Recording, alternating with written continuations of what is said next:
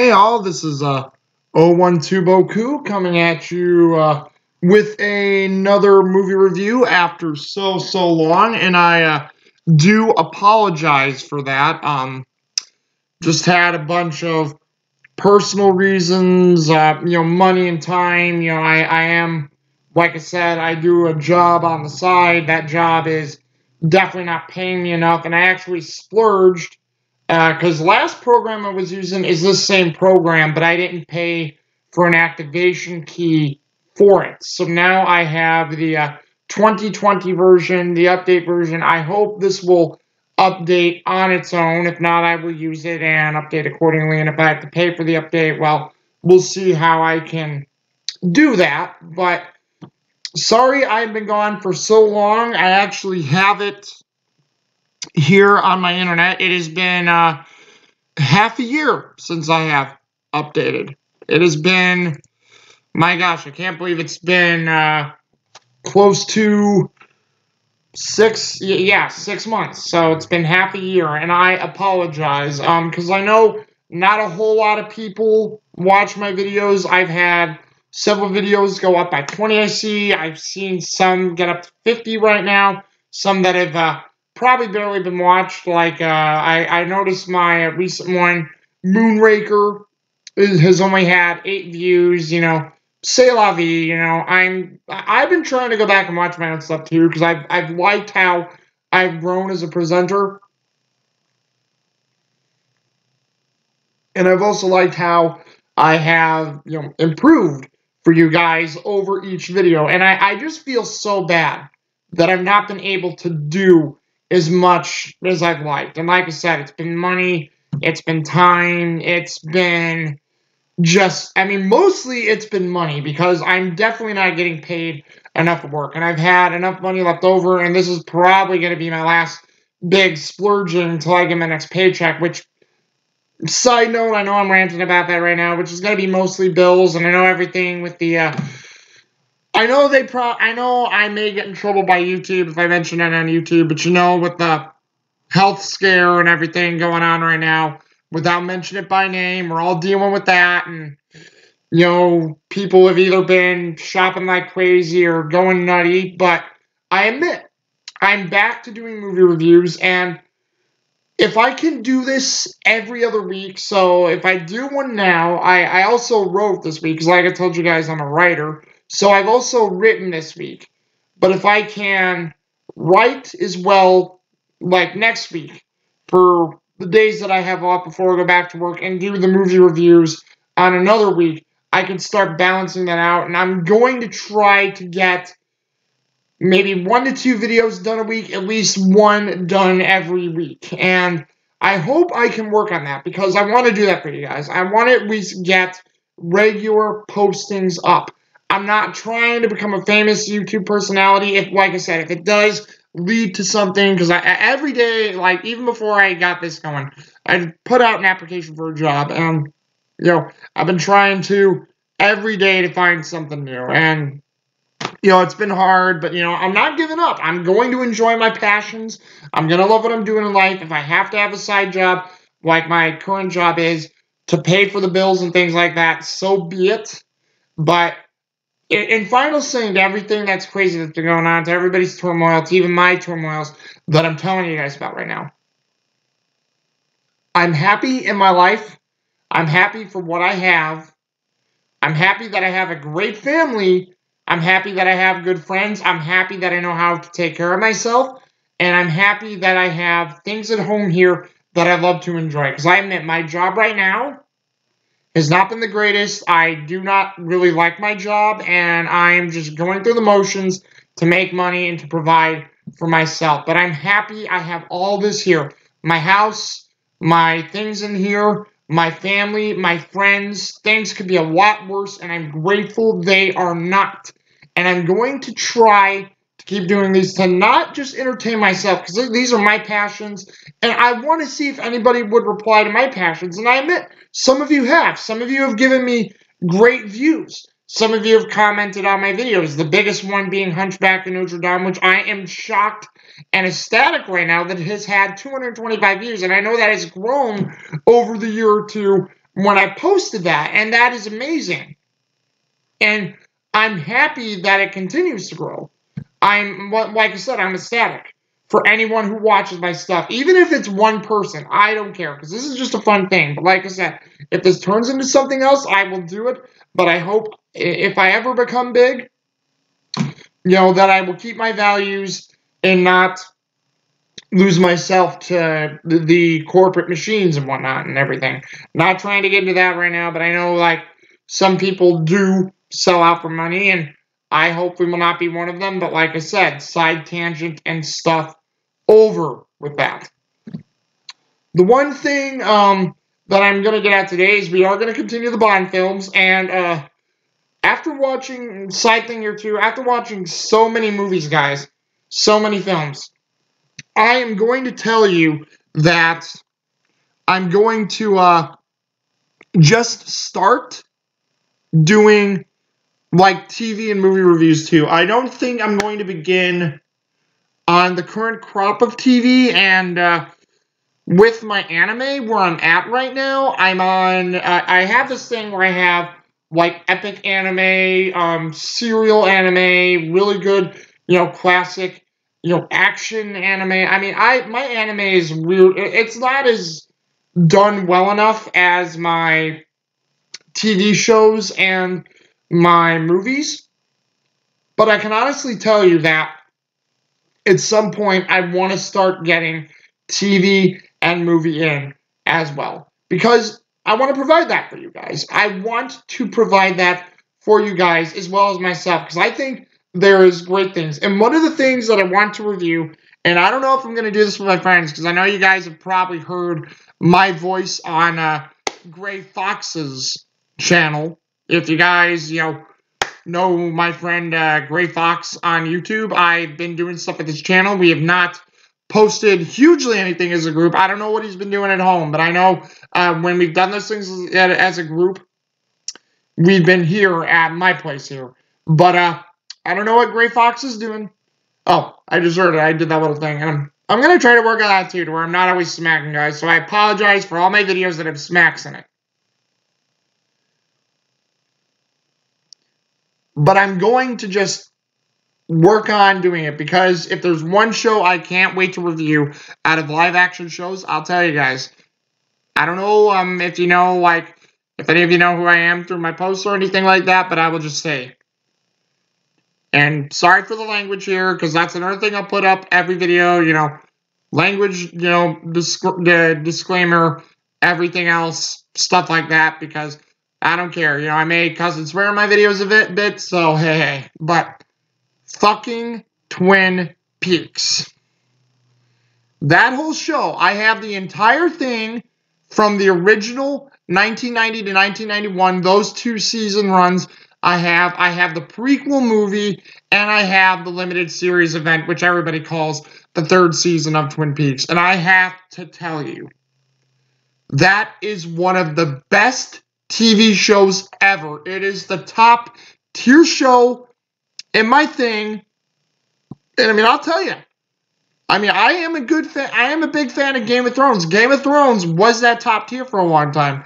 Then we got to the last couple seasons, and they were good, but and then season 8, yeah, I'm not gonna lie, I still enjoyed season 8, but that subtlety of the last episode, I'm pretty sure people agree with me, but that subtlety of the last episode sucked. It's like, you watch it and you go, that's it? Without spoiling anything, but yeah. In 24, I'm still a big fan of 24. I have to get through all the later seasons yet. I've not watched all of 24 yet, and it's still really good from where I'm at. But Twin Peaks, man, it is so surreal, so oddly done, but yet it's captivating, it's well acted, it's creepy, it's funny, it's got elements of fantasy, sci-fi, horror. And David Lynch is just a master at surrealism. And now, because of Twin Peaks, and I have his film Blue Velvet, which is an excellent film, I want to get all of David Lynch's filmography. But that's neither here nor there, but that's also a big reason why I want to do TV, because I want to give you guys If I can. If I have to somehow do this after every episode I watch for single anime episodes, whether I upload like couple-minute videos or 15 minutes or whatnot, I want to give you guys TV, and I want to do an in-depth review of Twin Peaks because it's so damn good. Everything is so damn good in that show. I mean, I know I'm probably the biggest, or one of the biggest Twin Peaks marks, but guys, that show is good. If you've never given it a try and you're a fan of fantasy, science fiction, or let's even take some of your favorite shows from that genre. Stranger Things, X-Files, Sliders, Outer Limits, hell, even Twilight Zone. Even though, you know, those were really before that and probably were a precursor to what David Lynch loved. But with all that stuff, with all the weirdness, Twin Peaks is one of the top kings. I would definitely put Twin Peaks right alongside the original and remake versions of Outer Limits, along with the Twilight Zone.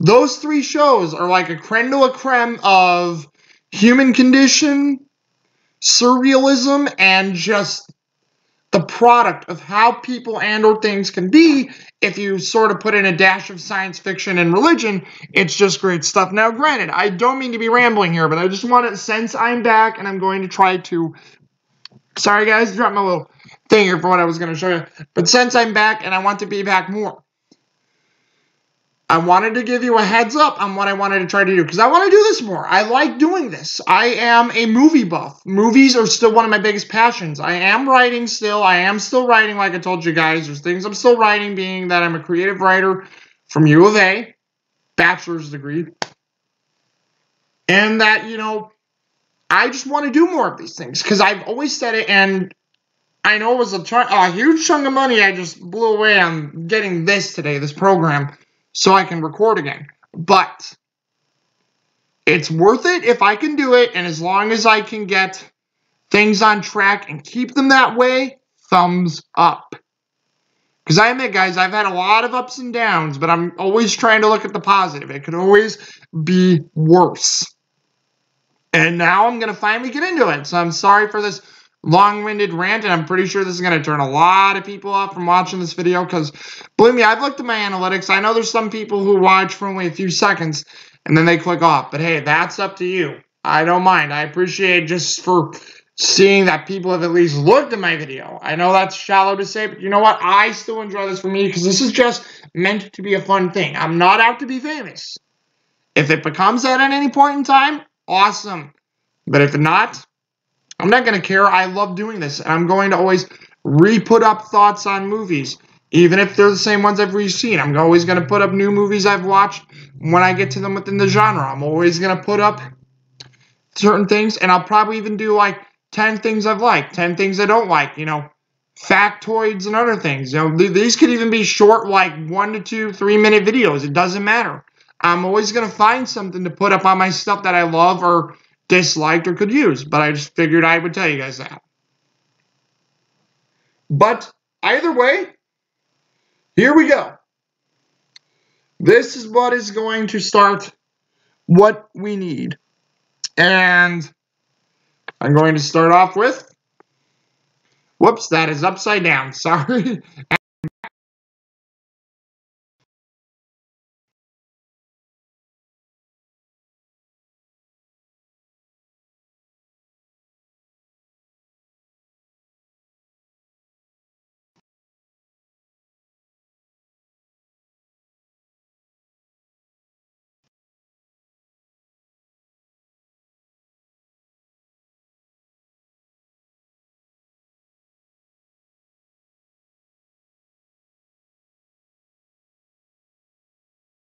Yeah, I think it's, yeah, because Sheena Easton didn't do Octopussy Pussy. I think that was, or sorry, Octopussy. I said Pussy, but Octopussy. I think that was Rita Coolidge. But yeah, For Your Eyes Only was Sheena Easton, and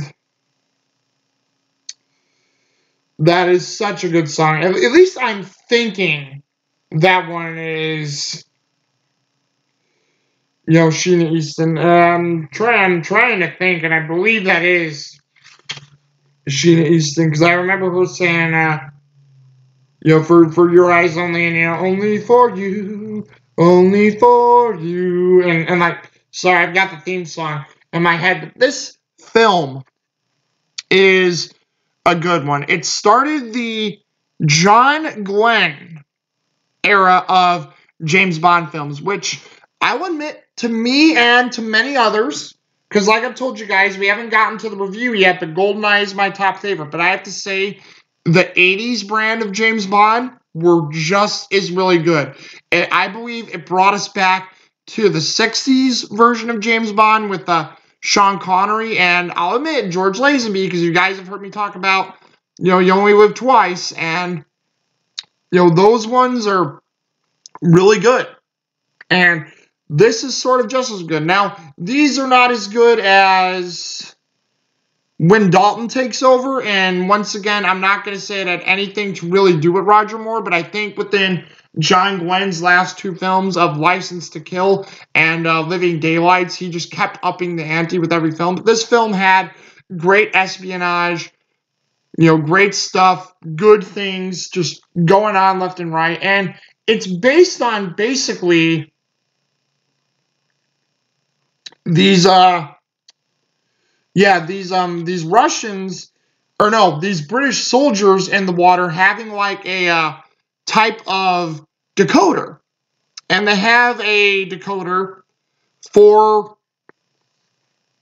their ships where they can track spies and Russian spies, and something like hits their ship to where that they go down, and they're sinking, and they're trying to like set off their things to where I believe they can destroy this decoder, but as the ship is sinking, the men are drowning, and the one ensign is trying to reach it, and the water's like keeping him back, and then it just ends on that tension moment where he can't reach it, and as you can see where it's going, he doesn't.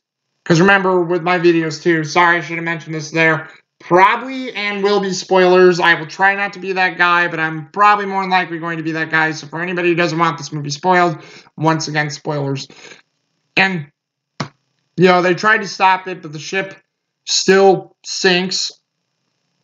And oh, yes, how could I forget, too? Roger Moore, who plays, Bond, as you see right there, in this movie. Roger Moore, who once again is back as Bond. He's one of the longest Bonds, and this was near the end of his tenure. I think they said he was late 40s, early 50s, but I think he was late 40s by this point, because when he joined Bond, he was in the 70s. I think he was already, he wasn't in his mid-30s, he was in his late 30s, and then, throughout 73 to now, it's just like he kept going, and he was getting older and older, and so I think he was like mid to late 40s in this one. And I forgot, he's at a gravesite, and John Glenn was awesome to bring this back, to bring this into the continuity. We have Roger Moore as Bond visiting his former wife, the one who was killed by Blofeld, Tracy's grave. He leaves flowers by Tracy's grave.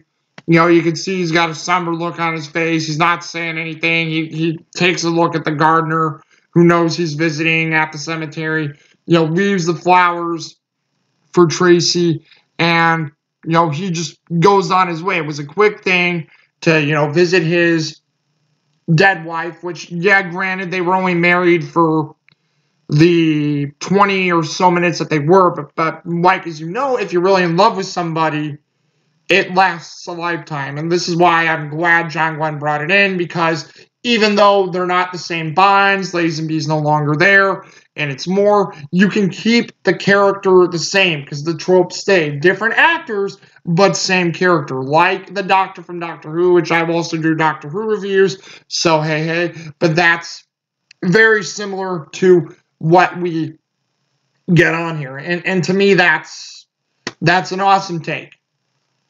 But as he leaves the flowers, and like, I believe an agent, or no, a pilot, an agent pilot comes up tells Bond to get in the helicopter because he's needed back at MI6, gets in the helicopter, the pilot gets electrocuted, and then you hear a very eerie voice of Blofeld, who we don't get to see the front of his face, but he's in a wheelchair, he has his cap, he's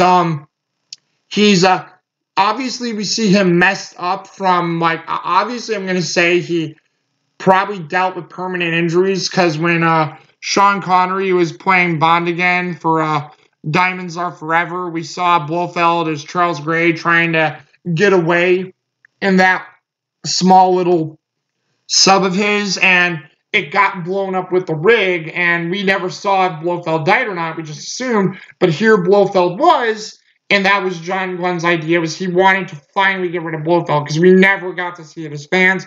He wanted to give the fans a payoff for his first part back into this, and he wanted to have Bond here, Roger Moore's Bond, finally take care of him so we can finally close the chapter of that story. And, like, it's actually a very creepy beginning, because Blofeld is, playing around with him. He's like, oh, don't worry about it. Because he kills the pilot, and he's like, oh, don't worry about that, Mr. Bond. One of my less useful people. And he sort of talks like that, like a weird British/Russian accent. I don't know why, but that's what they give this guy who has Blofeld. And Blofeld is back to being like sort of like the Donald Pleasance and Telly Savalas era, where he's bald, he's got the gray sort of beige-brown suit again, he has his cat, he's in a wheelchair, we obviously see him with a neck brace on, and he's like on the top of the building, just flying Bond around, teasing him that he's going to crash him into something, or make him crash into the river.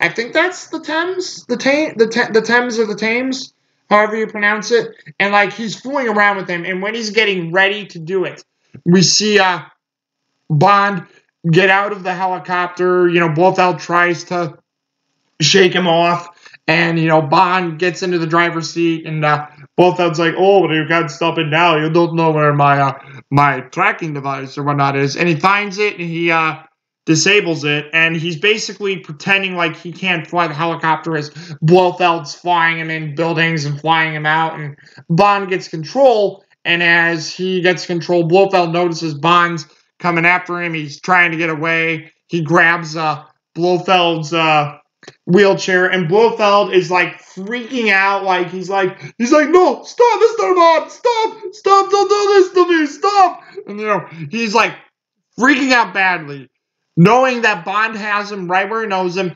and James Bond sees these smokestacks in this factory, so he has Blofeld hooked on the helicopter by the wheelchair, goes near one of the smokestacks, and he says, forget if he says, feel free to drop in or whatnot. I would do it in the accent, but I don't want to, because I wish I knew the line. But he says, feel free to pop in or something, or drop in, and or did you want to drop in, something like that. But Bond drops him, and Blofeld goes down the smokestack with a hilarious sound effect, which sort of does, in a way, cheapen it, but it was sort of funny, because it becomes a funny scene how Bond got the upper hand, but it was still awesome to see Bond deal with Blofeld, and you hear Blofeld go down like, whoop, like that, and he's like, Mr. Bond,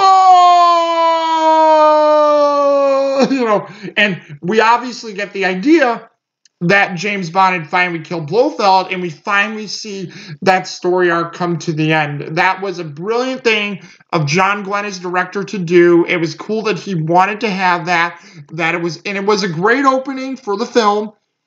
It was great, and it was very enjoyable, because we finally ended one of the longest story arcs in the movie franchise. I don't know about the books, but in the movie franchise. And I think I mentioned this before, but all the way up to, I think it was from all the way up to The World Is Not Enough.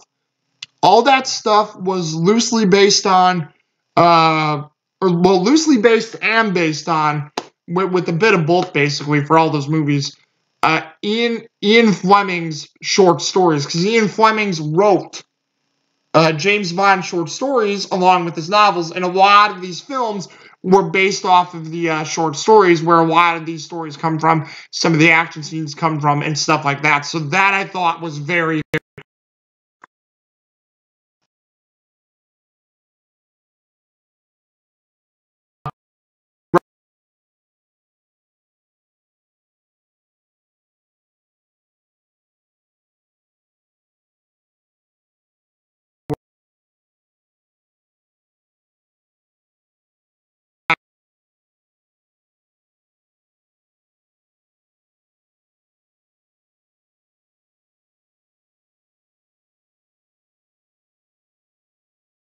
This is, oh, no, I forgot. Yeah, this is the start of where Robert Brown takes over as M, because Bernard Lee had recently died, and Robert Brown, or no, I forgot. Robert Brown wasn't in this one. This one was with Jeffrey Keane, who was the the minister of defense, and it dealt with uh, Walter Gotell, who played General Gogol. General Gogol is featured heavily throughout the 80s movies. I think he was even featured in Living Daylights, if I remember too. But he was featured in every 80s movie, I think, minus License to Kill. So, Walter Gotell comes back, and he was featured in a lot of the 70s ones too. He was in Spy Who Loved Me as like a pretty big main character. He was in Moonraker for a cameo. I believe he was a pretty big main character for this one because Christatos, who's played by Julian Glover, who I'll get into in a bit more in depth. Christatos was trying to give the machine to General Gogol, because General Gogol, throughout the rest of these films, sort of plays as the anti-hero slash villain, because it's not like in Spy Who Loved Me where he was working with the British. He's like the anti-hero slash villain in this one, because everything going on still with the height of the Cold War and things like that within the 1980s here. And Christatos is going to give this Enigma code machine to General Gogol, because he's the one who wanted it, and Christatos is like a seller of secrets to the highest bidder. And we get into Melina, who's played by Carol Bouquet, who is the, I believe, French or Canadian French actress who falls in love with Bond in this one. And her father is a marine biologist, where she comes home to visit him, and her father is killed by Christatos on orders, because Christatos and her father had worked on this subbing plot, and the sub that helped sink the ship, or the weapons that helped sink the ship. I forgot exactly what it was. I've only seen this one once all the way through, so sorry if my mind sort of wanders if I can't remember exactly what happened, because like I said, I need to go back and sometimes rewatch these, but I think I remember good enough to where I can do the review. But just bear with me, guys. But yeah, it was whatever Christatos had with the guy, the machine, or the tools, or the equipment, but he killed Melina's father for that. And Melina spends the film wanting revenge on Christatos, trying to find him for killing, her father, doing what she needed to do. And Bond goes throughout this film trying to dissuade her of that, and seeing that, because of what vengeance has led him down, which Bond still has that vengeful streak, but at the same time, he's like, hey, you know what? This is my life. I'm a British spy. I work for world peace. I try to put things right, but, it never ends. This continues for me. This is who I am. I am basically a cop, an agent by nature.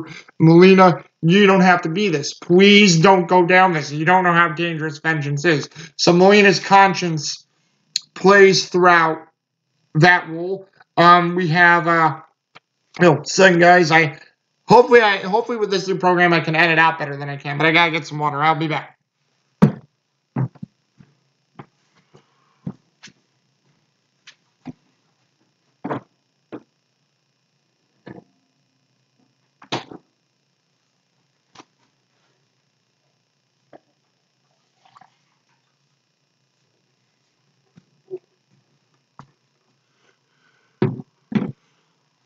I think what I'll do for right now, too, is I will leave my pitcher and my water cup near me, so I can always have something to grab while I do these. Hopefully I don't spill anything on it, but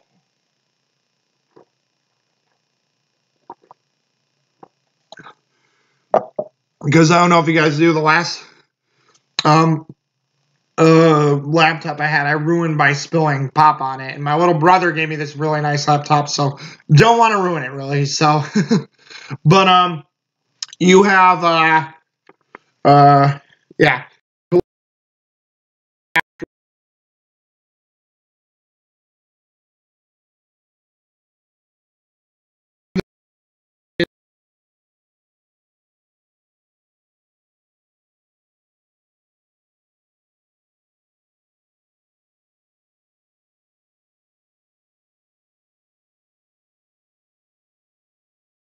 He was in the Flash Gordon movie with Max von Sydow and Sam Jones and all those guys, and I was blown away that he was in the Flash Gordon movie. But you know, hey, it works in many ways. Topol was a good actor. Topol was good here. He, in many ways, I believe, is a part of a resistance movement that is trying to prove for Christatos and his men, as well as the Russians, to prevent them from damaging his country, which I believe was the French and or Swiss countryside, whichever Colombo is a part of, and he's just trying to put in an end to Christatos' plans and what he represents. And it's just funny that because Colombo does a great job in this movie, he does, and it's just funny to know that or Topol, who plays Colombo, does a great job in this movie. It's just funny to know that Topol was also in the Flash Gordon movie, and I'm like, because yeah, I never heard of this guy, and then when I see him in Flash Gordon, I'm like, oh, is that what he's also from? Let's see, we have BB, who is Lynn Holly Johnson, who I don't know much of what she did. She did an alright job in this movie. Not the best Bond girl, but she was definitely decent from some of the other ones we get beforehand from this, and some of the ones we get after, of course. I mean, personally, I think all the women are better. Holly Goodhead, I think, was one of the worst. Because even though Britt Eklund as Mary Goodnight plays that ditz in The Man with the Golden Gun, I will take Ditzy over. James, the spores, they're coming. Stop them. Wow, is that really how you acted? But, I mean, it's my opinion. There's some people out there who probably really loved Holly Goodhead. Hopefully for more than just being, because she did look hot in that movie, so hopefully more for just being hot.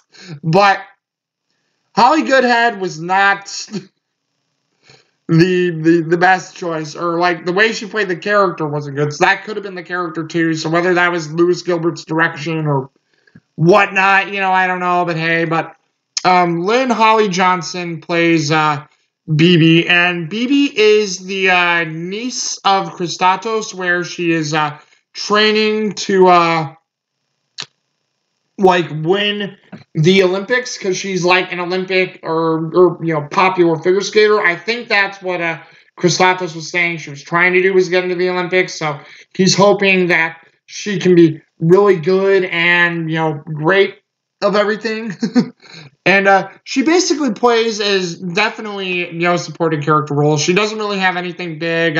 She sort of catches on that her uncle Christatos is involved in this crime ring and everything else that could go forward with it. And she learns that she's near the end of the movie, when they're in the mountains in a villa with Christatos, where Christatos is hoping to deliver the British decoder to General Gogol. She turns against her uncle, doesn't want to be a part of his evil plots, doesn't want to learn how to be a figure skater under him anymore. And she sort of, I forget what she exactly does, but she helps Bond and Topol's men and Molina get into his compound, take Christatos and the men down. And near the end of the film, after Christatos has been defeated, Topol takes BB on to help learn her figure skating, and it looks like a bit more of the shebang bang, but hey, maybe that's what they were going to do. But it definitely looked like that at the end of the movie when Bond says, "Oh, I think Columbo will help you out with what you need there." It's sort of like, so, oh, hey. And then finally, I mean, there's more other people, but I need to definitely see this movie again, because I don't remember all these characters very well, especially, so I apologize to the characters I'm about to name, don't know them very well. Liesel, Brink, Locke, Kreigler, and Havelock. I think some of those guys were under Christatos, some of those were also Columbo's men. I think Locke is the assassin who kills a lot of Bond's allies, and I'll get into that in a moment. But Christatos is brilliantly, brilliantly played by Julian Glover, another great actor to play the villain. I'm surprised that Christatos was billed so low in this movie, but still, I mean, he's a great effect to it because Christatos actually first meets Bond as an ally. Like, he's the go-between to MI6, the Russians, the French, and a lot of the allies who were against the Cold War, the war on communism, and everything else like that. So he turns out to be an ally. But as things start to go awry, Bond's, confidant and partner in this movie gets killed again. He finds out that Christatos was behind it. Christatos tries to have Bond killed several times throughout this film.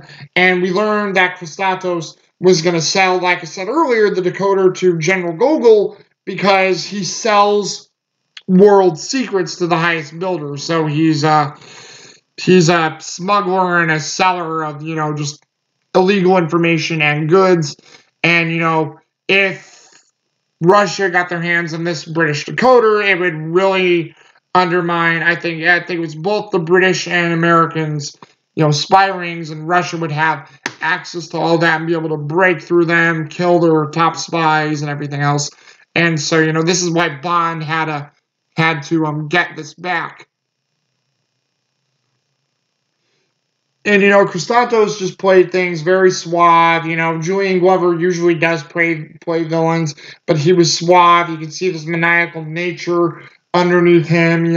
Like, at first we meet him, he's very kind, but then it switches to calculating and maniacal. Julian Glover plays that so very well. And, I mean, I have to say, he did a great job as Christatos and the villain of this movie. And basically, he meets his maker. So once again, spoiler, guys, he meets his maker at the end of this film because, like I said, Bond tries to talk Melina since Christatos had a hand in killing Melina's father.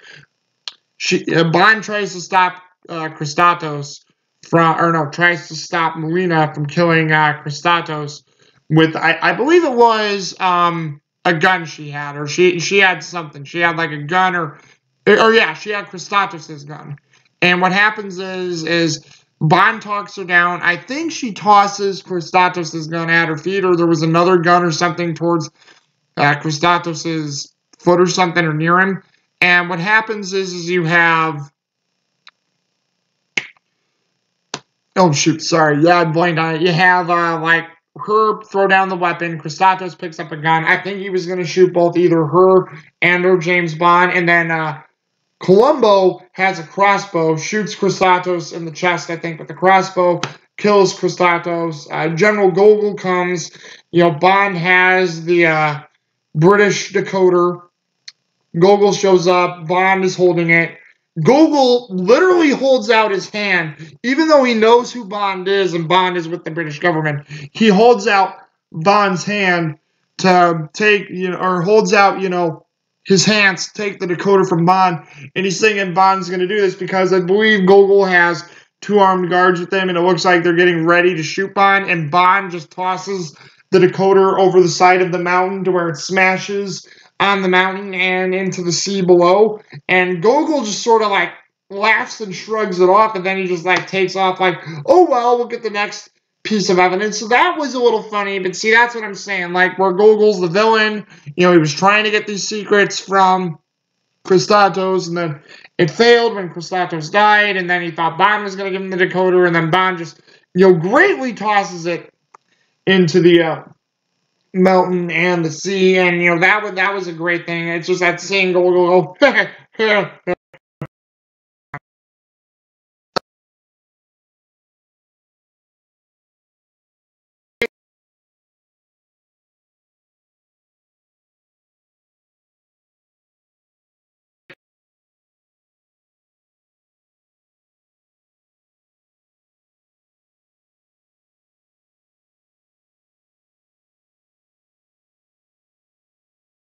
the eastern part of Europe, and possibly some people in Asia off, given, once again, they're fighting communists, and you don't want to portray everything as villains, otherwise it'll be looked at as a muck, and that can be a dangerous thing. So yes. So those are the actors, and like notable things that are good in this movie. Bill Conti did the music, and I know Bill Conti has done other music things, and I forget which, but the score to this movie was pretty good. It was a good one, and you know, I mean, very thorough bits of music, nice themes of playing for your eyes only when he needed to, and it was just a very nice score from him. Because John Barry, I believe, still does a few scores for these films, but yeah, he wasn't able to do this one, but it was done by Bill Conti in this one, and Bill Conti does a pretty good job. Some of the stunts in this movie are nicely well done. I'll go with like the best one that I think everyone knows, where Bond in this one, when he's trying to get to Christatos's estate, he's climbing up the mountains while both Melina and Columbo and some of their men are shooting people, up top with crossbows because they had to climb this mountain, and Bond's climbing the highest peak before he can get everybody up. So he's doing this to where he's trying to get up there, and like sometimes things are coming loose because of the battles if the other people are trying to take Christatos' men out. And then I believe one guy sees Bond climbing up the mountain, and he tries to climb down to get to him. And there's this I don't think it's that long, but there's this brief fight on with mountain climbers to where I think Bond knocks the guy's I think it was using a wire or cable, but he knocks it loose and sends the guy plummeting down below. It was a great scene, but that whole mountain climbing scene, oof. What a nice visual shot and stunt, and the battle and everything. That was nicely well done. The one part that I like that I wanted to tell you guys about, because I admit the battle on the ice rink was cool, where Bond's fighting the hockey players. That was a cool thing with Roger Moore and all them to put together. But I've got to say, after they're done raiding, I think it was a compound in Italy that they were raiding, that Bond was raiding with Columbo and whatnot, is you have, I think once again, the guy's name was Locke, who was the assassin in this movie. And Locke was trying to get away, and, he was in a car, and he was trying to get away. And what happens is I think Bond threw a grenade, or he shot Locke, and Locke sort of hit a tree that was once again near a hill cliffside. There was no water, but it was a very steep cliffside, and Locke got shot or something, but he was still alive, and he crashed into this tree. And what happens is Roger Moore had issues wanting to do the scene, because he admits, I think, in the audio commentary of this movie or the special features, that he's pacifistic.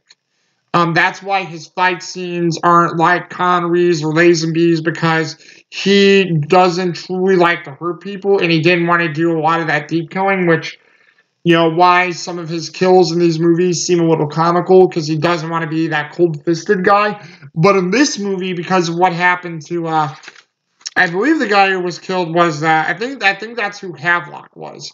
His partner's name was Havelock, I think. I think that's who Havelock is. And, when he has him on the rope, Locke had left a pin on Havelock's dead body when Bond was that's what happened when Bond went to the ice skating rink. Locke had found Havelock, and he had killed him.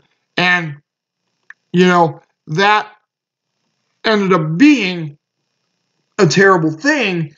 And, oh man, Roger Moore sold that beautifully. He was ticked that Havelock hadn't been killed. And so, like I said, getting back to the car part, when Locke is hurt in the car and he's trying to get out, you have Bond come up to him. He's standing right next to the car, and he's like, I believe this was yours from Havelock. And he he's like, I believe this was yours, and he throws the pin that was left on Havelock's body to Locke. Locke catches it, and then I know Roger Moore didn't like doing this because it was brutal, but at times, Bond hates it when his friends are killed, and that's why his whole vengeance thing is that, because if you kill his allies, Bond gets pissed. And he pushes Locke's car over the side. Like, he just puts the foot on the car, pushes it over the sides. Like, he could have helped Locke out, but he doesn't help Locke out. He just pushes Locke over the side to where I believe Locke's car, I can't remember if the car exploded, if they did a big explosion, or if they just had, Locke's car just went crushed. It just went down the cliff hillside, and I think, it rolled a few times, and then I think it finally just crushed the roof of the car underneath when it flipped, and the car was upside down, and obviously, Locke was killed, and Locke was dead at that point.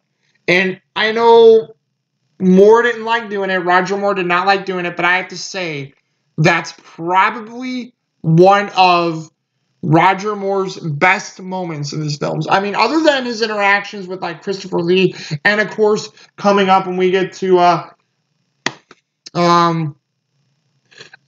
View to a Kill, where he had awesome moments with Christopher Walken.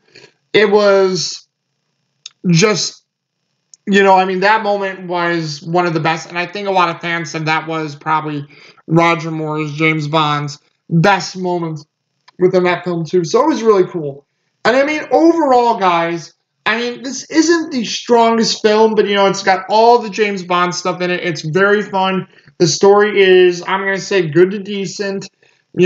Characters were well done. The score, like I said, the score by Bill Conti is good. It's produced well. I think, it was, hold on here. I think we have, it's still produced by Albert R. Broccoli. He was still producing them at this point. I think he produced it all the way up to License to Kill. I think he maybe even was still the producer for Goldeneye. I may have been wrong about that because he may have died by that point. But I know he was still producing by the time they did License to Kill. So he's still a producer. John Glenn. What a great directorial start for this film. And, Richard Maibaum and Michael G. Wilson, who I think Michael G. Wilson was he was the executive producer by this. So credit to him for doing this too and being a part of it and being, great with the stuff and, great writer. Richard Maibaum still was writing at this point. So Richard Maibaum was still putting out pretty good bangers. So this film is good.